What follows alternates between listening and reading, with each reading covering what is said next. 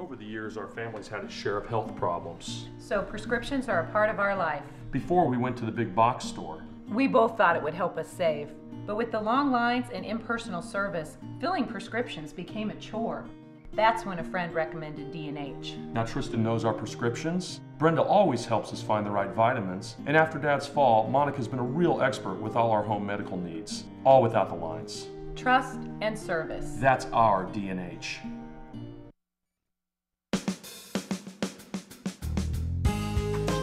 Good morning and welcome to Radio Friends on Thursday, July 30th. My friend Margaret Tollerton is on one side, Liz Schmidt is on the other side of me today. Two lovely ladies. Margaret is representing Missouri Cures, and you want to tell us about WISE Columbia, right? I do. What is WISE Columbia? WISE stands for Women in Science and Entrepreneurship. Okay. And that is a program that Missouri Cures started last year in St. Louis, and it was so successful that we're carrying it on through Columbia, Kansas City, and Springfield. So the whole state basically will be covered. So it's Women in Science and Entrepreneurship. Yes. Okay.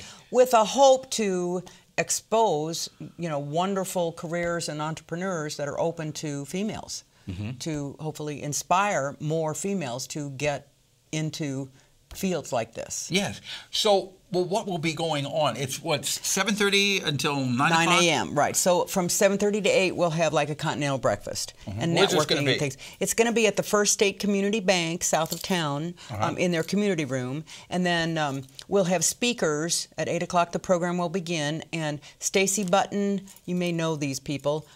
Stacy Button, the economic director, development director and Ready president, and then LaGreta Hudson, she's a registered dietitian at MU.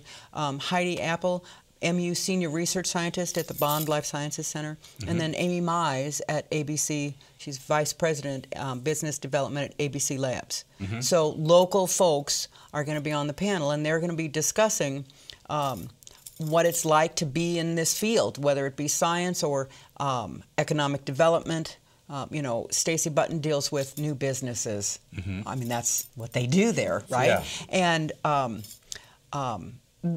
from one side, from one beginning of all the new businesses, and then Amy Mize from ABC Labs to actually talk about what it's like to be a female in a business like ABC Labs. Now, is this program just for women, or are men? No, men will be welcome, yes. But to give you an idea, St. Louis, we sold out last year at, we had it at the Danforth Center, and we had like 325 people, and there must have been 3 men. Yeah, 325 people. So you had 323 women. Oh no, 322 women and 3 men. It was pretty much a sea of women for sure.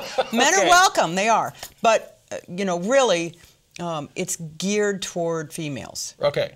Because we need more females in the science, in all the STEM. Right, right. So if you're interested in this, should they make reservations ahead of time? That would be helpful, because we are providing, a continental breakfast. So they can come to MissouriCures.org and go to events and find which WISE. Which stands for Women in Science and Entrepreneurship. Very good. And this goes on September 10th this year, so 9, 10, 15.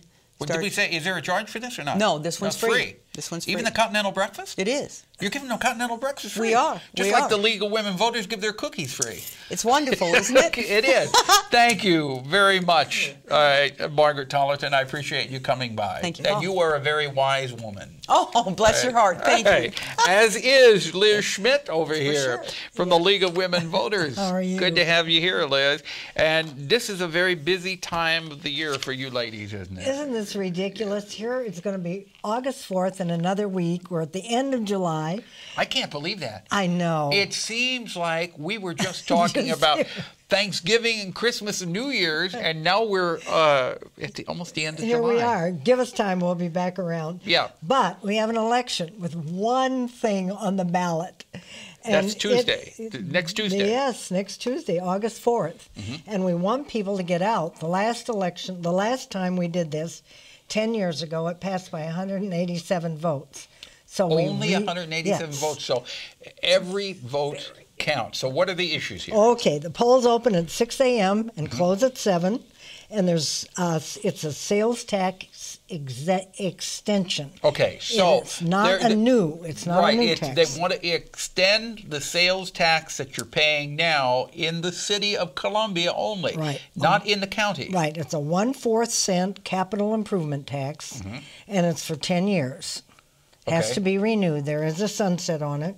It's for roads, fire, and police. The police and the fire need to have a service center north of Columbia and south of Columbia, and these are rather expensive to put in. So this is where the sales tax would come from? This is where it's going to be used. No, but I mean, this is where the money will be used. From the sales tax will be used for this. Right. Yeah. And you will get a mailing from the county clerk with your polling place in it and the ballot. And if you do not get one, I would say by today or tomorrow at least, you need to call and find out if you think you're registered. Some people are not registered because they move, and then the clerk gets that ballot back, and they don't know where you went. Now, is everybody that's listening to us, will everybody have something to vote for? I don't think so. I don't think there's a county ballot this time. So what we're talking about with this election is just in the city of Columbia. What about Jeff City? I don't know about them. They're in another county. All right. They could. But you're not thinking that the Boone County. I don't think Boone has anything on this ballot. Okay. I think what's coming is, as you said, maybe the roll cards in November or something like that. That's a different but story. We're going to keep that out till November. Right. I would say that there's a little white piece of paper in this envelope, and if you bring that to the polls with you, that is your ID. And they can just zap it, and you're right in. If you can also use your driver's license or any state ID, any your passport, any university ID, just about anything, water and light bill. But it's real nice if you open that envelope, look at the ballot, and take out this little white piece of paper. Your sample ballot. That you get your sample ballot. Sample ballot. So if you did not receive a sample ballot by now, you should call the county clerk. Yes, 573-886-4375. And 10 years ago, when this was on the ballot, it only won by 187 votes. So what happens if this issue, we're just about out of time, Liz, if the issue does not pass? Yes, then we're going to be $63 million behind.